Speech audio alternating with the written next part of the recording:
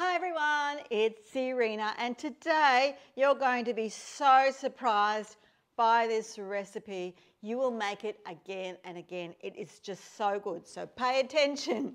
Okay, so this is actually called salmon under a fur coat and it's delicious. I'm started to do some of the preparations now for you. I've actually steamed potato, beetroot, carrot. I've boiled some eggs and I've chopped up some smoked salmon. I pre-made some mayonnaise, so look out for that recipe because my mayonnaise is #1. And so I'm going to do some of it now and then I'll assemble the salad for you. So I'm going to start by just chopping up the 3 hard-boiled eggs like so. Turning it on.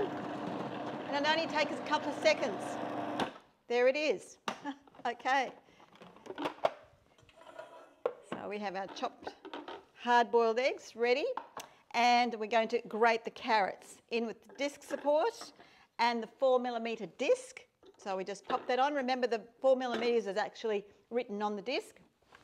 Close that up like so. And I'm just going to pop those carrots in, grating it. There it goes. Now this recipe usually takes ages to do because you're grating and chopping by hand, but this is so quick, it's just fantastic. So remembering it'll always leave a little skin so I don't peel my vegetables.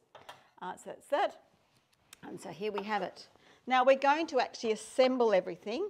The potatoes, now this is grated potatoes.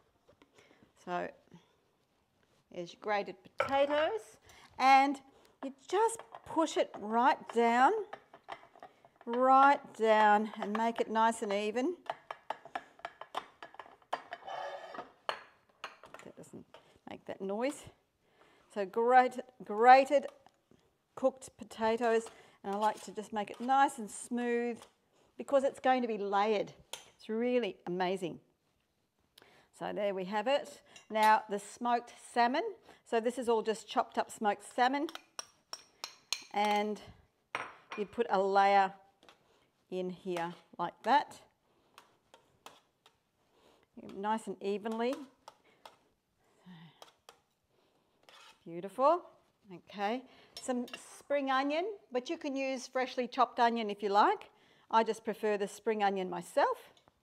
Like that. Okay. And some mayonnaise. So a bit of mayonnaise in there. Like so. Spread that out. Now this is a salad that you leave rest for about 3 to 5 hours or just overnight before you eat it, because all of the flavours come together really beautifully. Just, it's so delicious. So good. Then I'm going to put the half of the eggs in here. Be careful of that blade. So half the eggs just into there like that. Spreading it out nicely. Okay, spreading it out nicely. Lovely. Then the carrots go in. So the carrots go in like that. Now this is going to be a really high one. Maybe I won't put all that carrot in. So, okay, carrots in. Beautiful.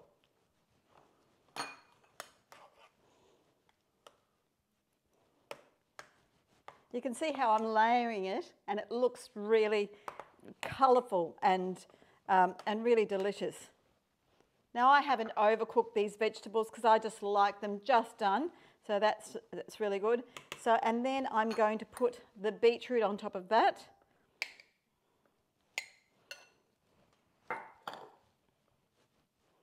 So being a springform tin, we're going to actually open it and you'll get to see how beautiful it actually comes out to be. Okay, so there it is there. Just lovely. Now I'm going to just pop the rest of that mayonnaise on top. And do have a look at my mayonnaise recipe because mayonnaise is so easy to do in your food processor. So just putting a nice layer of mayo on the top there.